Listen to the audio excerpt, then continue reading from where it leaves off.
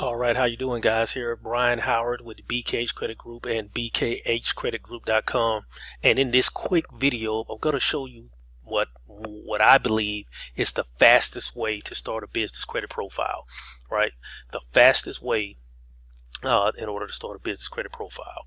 You know, one of the questions that I get a lot, people asking about vendors and who reports and, how many accounts do I need to be reported to generate this score? How many accounts do I need to be reported in order to get that score?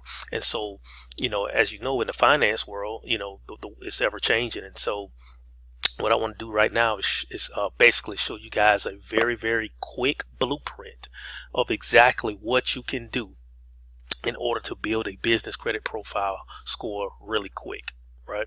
Now, everything that I'm about to show you real quick as far as where I want you to go or where you should go in order to build your business credit profile is based upon the premises and the assumption that you've already set up your entity, that you've already set up a credible business with a deliverable business address, and that you have a business phone number and a website and all those things that we talk about when we talk about lender credibility.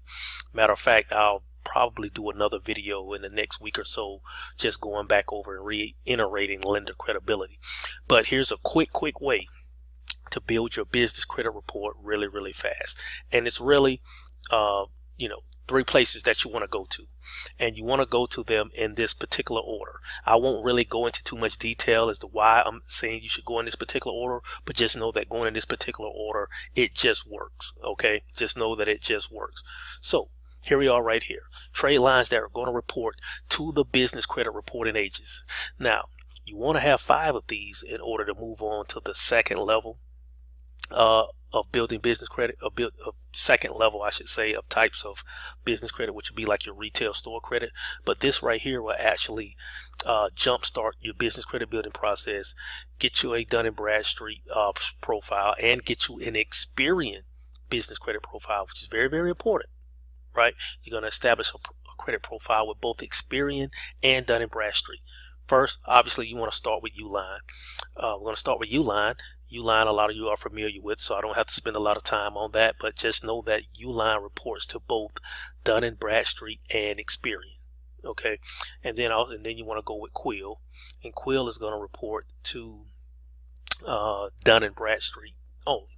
Right, so that's 3 payments, and then you have the Wells Fargo Business Secured Credit Card. Now, I did a business on the Wells Fargo Business Secured Card, so you just look back on the channel, you can find that, and I'm sure most of you are already familiar with Uline and Quill. So what I recommend for a newbie, for a startup that wants to start their profile really quick, go to Uline, establish an account, go to Quill, establish an account, and then get the Wells Fargo Business Secured Card.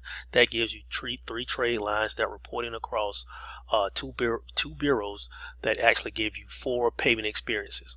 All right, so you want to apply for that credit, and keep in mind you may be denied to start, or you may have to buy some things you don't need.